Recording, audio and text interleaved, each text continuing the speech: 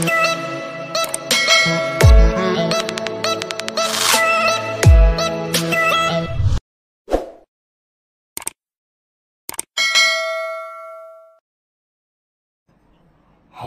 Welcome to my channel. At kung bago ka lang dito ay huwag kalimutang mag-subscribe at pindutin lang ang notification bell para lagi kayong updated sa aking mga bagong math tutorial videos. In this video, you will learn on how to transform quadratic function from vertex form into general form. Kung matatandaan class sa aking last tutorial video ay itinuro ko sa inyo kung paano mag-transform from general form to vertex form. This time class, reverse naman natin ang process. Vertex form into general form. Pero bago yan, review muna tayo kung paano mag-solve ng FOIL method and square of binomial. Unahin na natin class ang FOIL method. The quantity of 5x plus 3 times the quantity of 5x plus 3 is equal to 25x squared plus 30x plus 9. Paano nga ba nakuha ang 25x squared plus 30x plus 9 gamit ang FOIL method? So yung 25x squared nakuha sa pag-multiply ng first term. 5x times 5x is equal to 25x squared.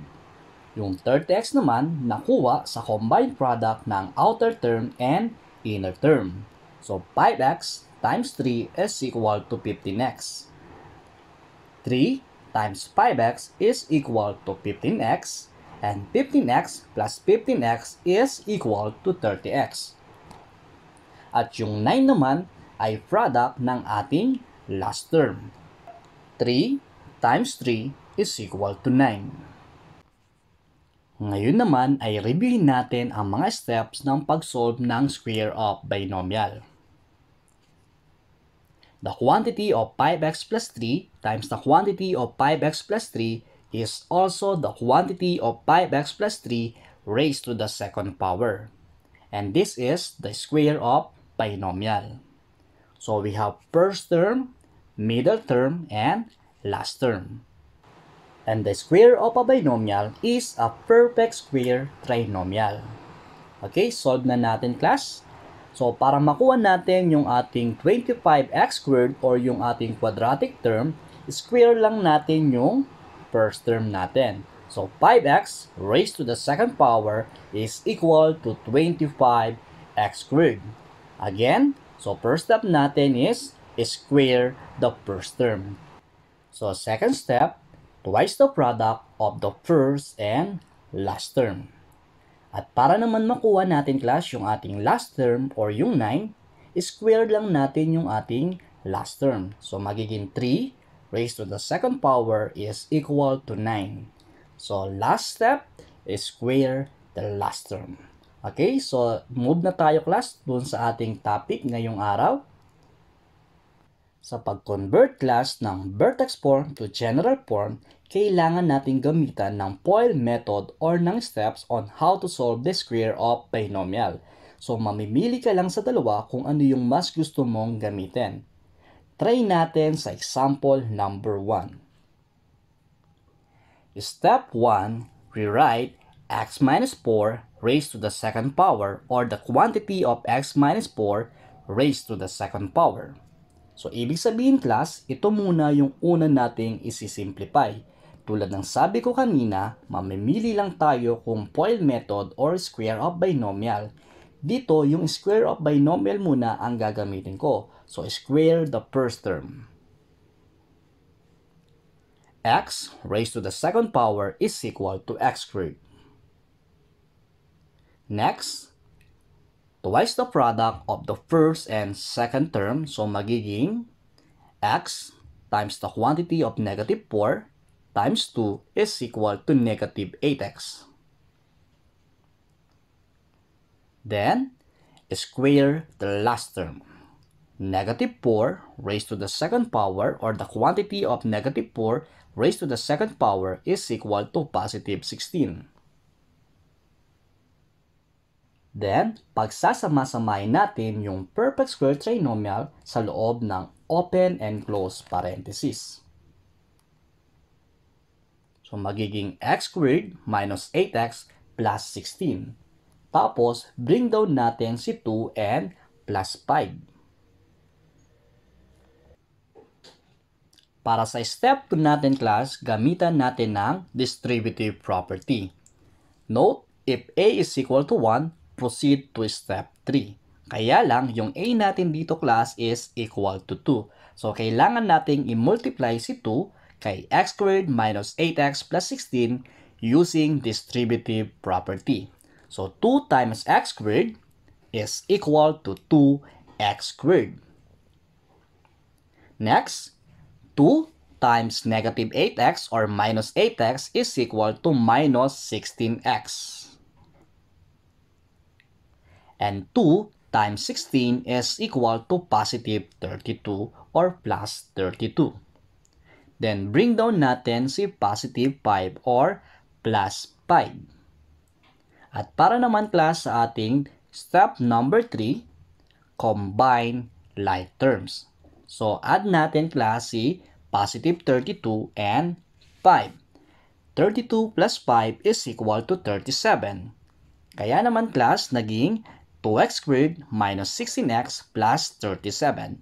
And this is our final answer.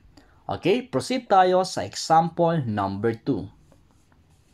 So, example number 2, first step natin, rewrite the quantity of x minus 1/2 raised to the second power. This time, gamitan naman natin ng FOIL method. So, the quantity of x minus 1/2 times the quantity of x minus 1/2. So, first step natin sa FOIL method class, multiply the first term. X times x is equal to x squared. Next, outer term naman, x times negative 1/2 is equal to negative x over 2. So, para naman sa inner term, negative 1/2 times x is equal to negative x over 2. And for our last term, negative 1/2 times negative 1/2 is positive 1/4. Pagkatapos, isimplify natin, magiging x squared minus x plus 1/4. Kung nagtataka kayo class kung bakit naging minus x yung ating linear, so tandaan class sa addition or subtraction ng similar fraction, add or subtract the numerator and copy the same denominator. So negative x minus x is equal to negative 2x divided by 2 is equal to minus x or negative x. Pagkatapos class, ibaba lang natin or i-bring down natin yung ating 3 and plus 1. Then, proceed tayo sa step number 2.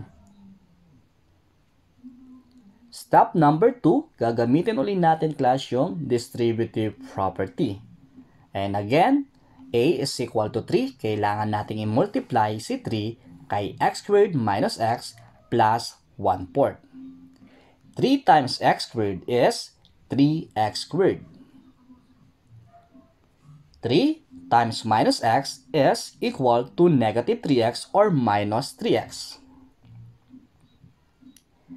3 times 1/4 is equal to positive 3/4. Pagkatapos, bring down natin class yung ating plus 1. Step 3, combine like terms. So dito class, i-add lang natin si 3/4 plus 1. And 3/4 plus 1 is equal to 7 over 4. Kaya po naging y is equal to 3x squared minus 3x plus 7 over 4. And this is our final answer. At para malaman natin class kung meron kayong natutunan, pakitry yung ating number 1, number 2, and number 3. I-comment nyo lang yung inyong sagot sa ating comment section and I will check kung tama yung naging sagot nyo. At kung nagustuhan nyo naman class ang video na ito, huwag kalimutang mag-like, subscribe at share. Maraming salamat sa panonood. God bless.